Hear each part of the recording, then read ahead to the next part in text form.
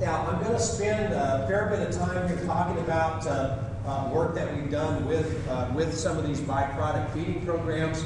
Our area, we generally are having people going out and feeding calves that are either on pasture or on hay-based rations.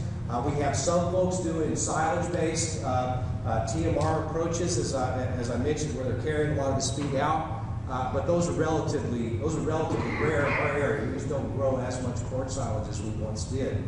Now, something that I'm not going to talk about, but I'll just throw it out there, and I will be around the rest of the day. Be glad to talk to you about it. But we've been doing a fair bit of work with sorghums for silage as compared to corn silage, and some of these new forage sorghums are pretty phenomenal and very interesting. So, if you're interested in that and grow corn silage, I'd be glad to talk to you a little bit about that a little bit later on.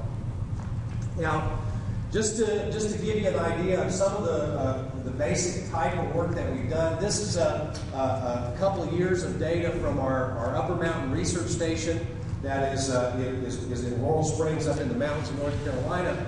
And what we've done there for a number of years is brought in calves, and these are basically stock market type calves. They come in as 5 weights, and we put them through a program where we feed them hay, as well as some of the different byproducts. We've done lots of different combinations and comparisons over the years at that site.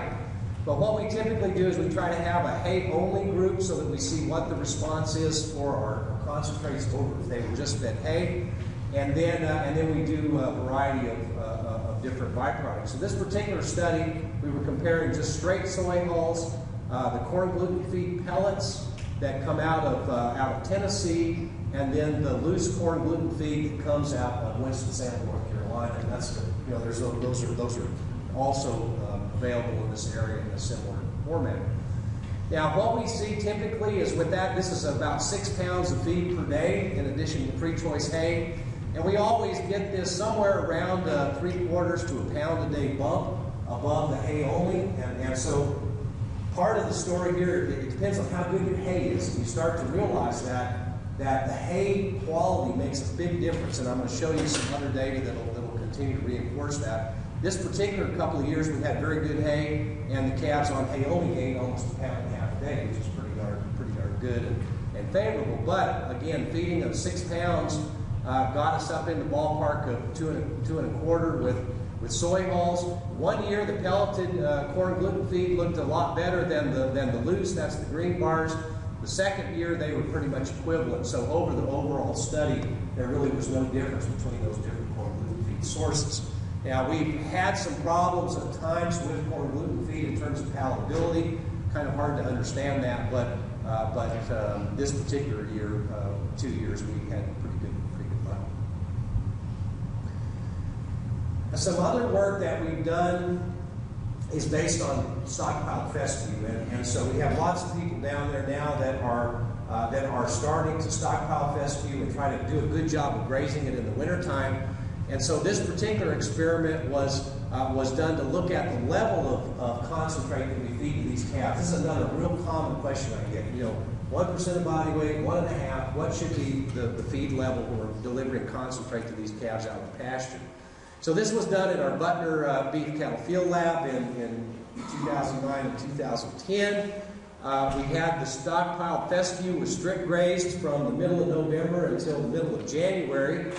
And we supplemented with we either had straight grass, no feed, or we had a 0.5, 1, or 1.5% of body weight of that 50-50 corn gluten feed soy hull blend, which is kind of become a common commodity feed in our market down there. And at the end, we synchronized these heifers and bred them. So this was kind of a dual-purpose trial where we were very interested in helping the stocker people understand, what's the most economical level to feed. But we were also interested in what we were doing with these heifers in terms of cyclicity and their ability to breed when we started into an AI program. So something here for both the stocker folks and the cow-calf people in the audience. Now, what we found was that we got around a pound a day, about 1.2 in this particular couple of years. We, on stockpile fescue without supplement, on growing calves, we get somewhere between about 0.5 pound a day and about 1.5 pounds a day. And that 1 pound a day is a pretty good average to deal with. What we had in terms of our 0.5% of body weight, now that's about 3 pounds. These are about 6 weight heifers going on. They gained about 1.6. When we gave them 1% of body weight, we were up a little bit above 2, and then up around 2.4 with our 1.5% of body weight. So this is about what you would anticipate, and I guess nothing really earth-shattering here. This is something that folks have also thought a lot about, and they're trying to get that generally above 2 pounds a day with these programs.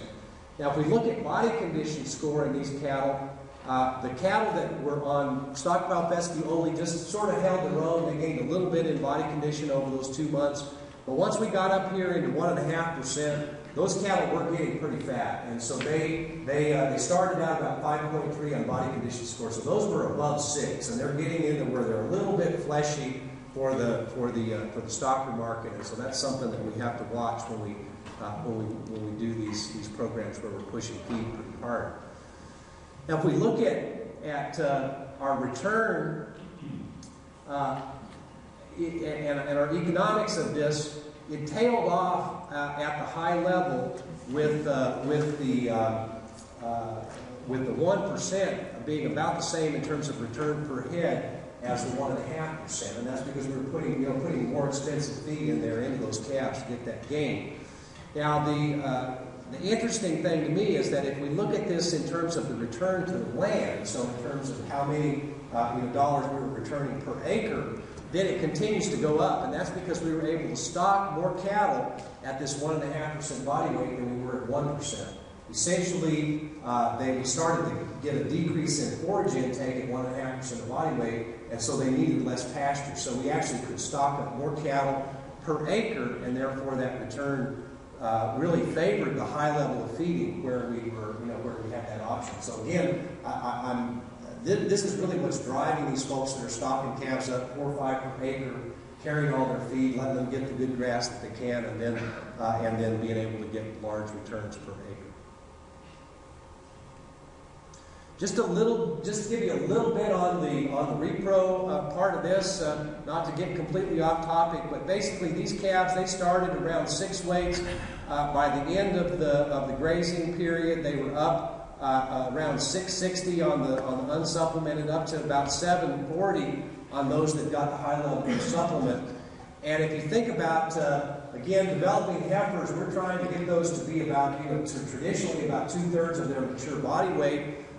With these heifers and with current programs, we're really not pushing heifers as hard as we used to, and these are only going to be ranging from about 51 to about 56% of their mature body weight at the time that we start the breeding season. And so what we found in this particular set of data, this yellow is our AI prey grade to timed AI. And so you see that we got a pretty big bump both at the 1/2 and the 1% of body weight feeding level. We were about 30, 50, and then we got up to about 65% when we got to that 1% of body weight. No additional benefit with the 1.5, and that's maybe what we would expect. Overall breeding rate, we were up around 80 with the 0 supplementation, and then we were up above 90 with the other 3 levels. So as folks kind of think about how are you going to prime these heifers getting ready for breeding, if that's what your goal is with your growing program, if you're really intent on getting high AI success, you might want to go to the 1%, but it looks like 0.5% will get you pretty good reproductive performance and get that part of that done. So that's been quite useful in terms of helping make recommendations to folks that are trying to get into these synchronized programs.